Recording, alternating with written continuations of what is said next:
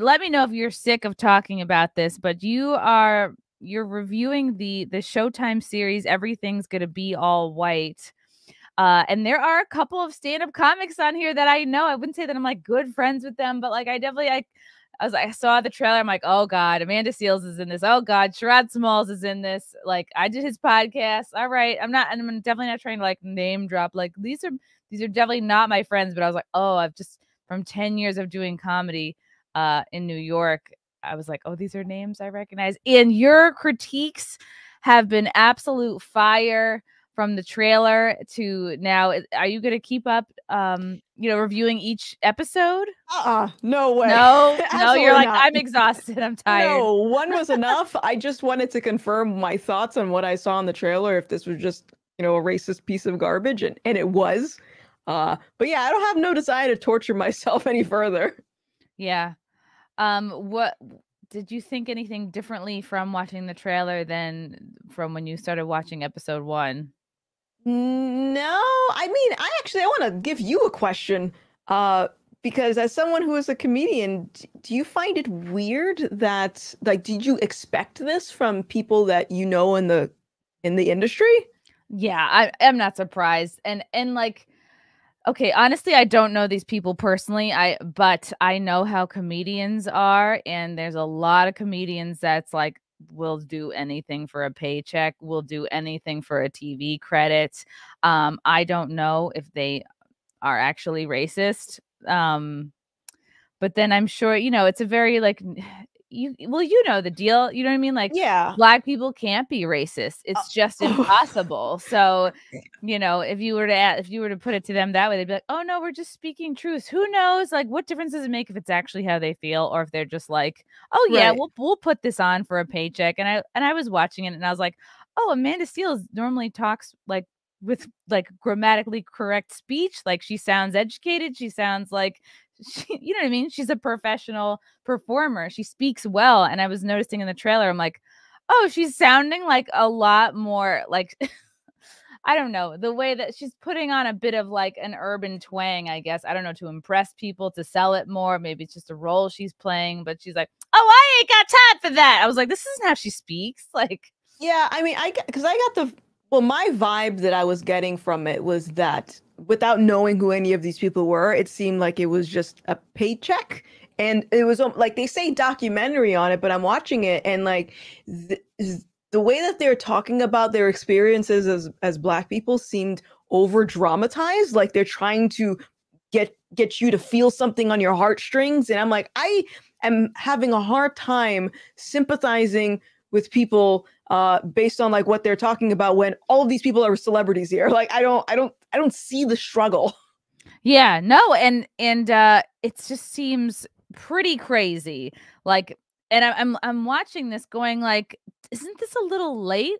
Like, wouldn't this series be best? Wouldn't it have been better to come out like the summer or the fall of 2020, when like everyone was like obsessing over race again after the George Floyd thing? And I'm like, it just seems like a little late, especially now that we've had like a lot of time go by where every single corporation is catering to I mean, I feel like it's a lot of pandering to Black people. I feel like now we've seen a lot of commercials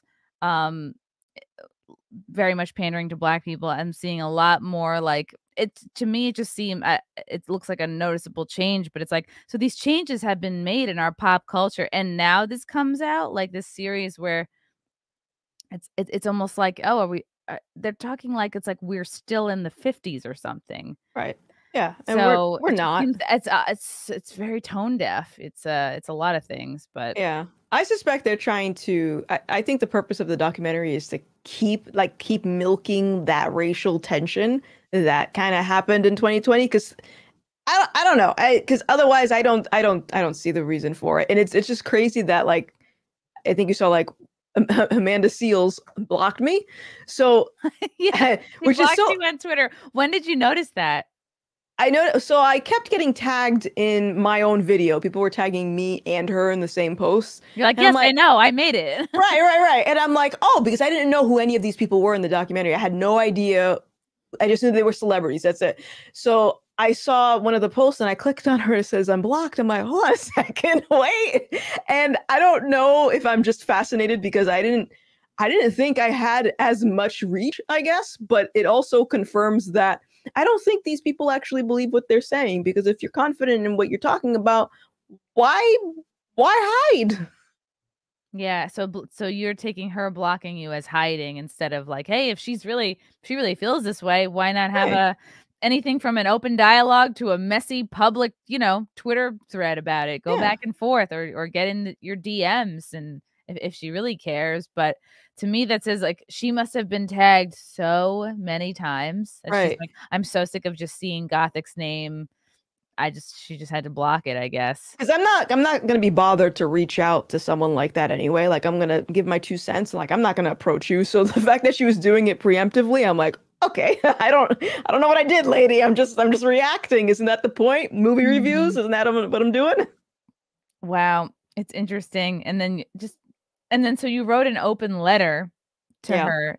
It was this as a response to seeing that she blocked you? Yeah, yeah. I can sympathize when I've been in the middle of like cancel culture. Like I've had people harass me, and as much as she's said some terrible things in this documentary, I also don't believe that people should be fighting fire with fire and like stooping low to using the same tactics that the other side is using, because that's not going to solve anything and it's just going to keep this cycle of like revenge going.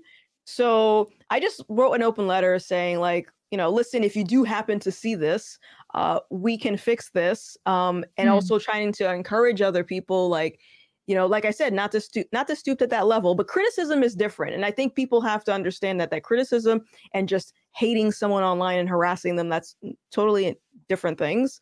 And I don't know if she read it. Who knows? Maybe. Right, you had it on your locals. I'm gonna pop it up on the screen really quick just so if people don't subscribe to their locals, they should. Um, it's a good spot. I take no pride in celebrating when people block me on Twitter. In fact, I sympathize with them because I've personally been dragged numerous times online and can relate to blocking people for the sake of shielding my mental health from the barrage of hurtful tweets. I've since learned to stand my ground against the mob, but again, I can certainly understand why Amanda Seales decided to block me. Yes, I'm talking about the lady in the pink shirt from Everything's Gonna Be All White trailer. For the record, I don't want people to attack her. That's really good that you said that, Gothix, because I think there's a lot of fans, especially guy fans, and I've noticed as someone who does have a lot of like guy fans myself. I think there is something about being a guy and you see like your female, you know, Yeah. person that you like or like their content. There's something in a guy that makes, oh, I got to stick up for her or like she's in trouble or, that sort of like protecty instinct. So, and sometimes that can go south. And that's nice that you said, like, you don't need to do this for me. You don't have to go after her. Right. Yeah. Um, yeah, I don't want people to attack her as much as I was appalled with what she said in the trailer. Being equally as vicious towards her isn't going to unite us because fear and hostility are never good motivators to make positive impacts in the world. She was already hateful in the trailer. Let's not add to it. Yeah, that's like a very mature open letter. I mean, how could she not have seen it? Yeah, I think she did. I mean, Yeah. granted, she she said some mean things after the fact of writing that. Like I'm not. It is what it is. Like I'm not gonna. I don't think any differently after she's kind of proceeded to just be, doubling down on her hate online. But I mean, I think people like that, they'll expose themselves over time. If you give it a little bit of time, and you can see it in the ratings, nobody is enjoying it. No, nobody likes it. Yeah. I'm sure that comes as a surprise to them because I mean, I thought enough people would have like eaten this up. Like it almost feels just like hate watching. I don't know the way that, but how can this make anybody feel good? I just don't know what good a series like this does for anybody. Right. Well, that's what I always ask whenever I see things like that, is like, what is the purpose? What is the end goal of this? I don't care about the intention. Like, what is happening? You have to consider that, like, because I don't see how anyone could look at that and say, oh yeah, this is gonna unite people. This is gonna make people feel good. It's not. It's terrible.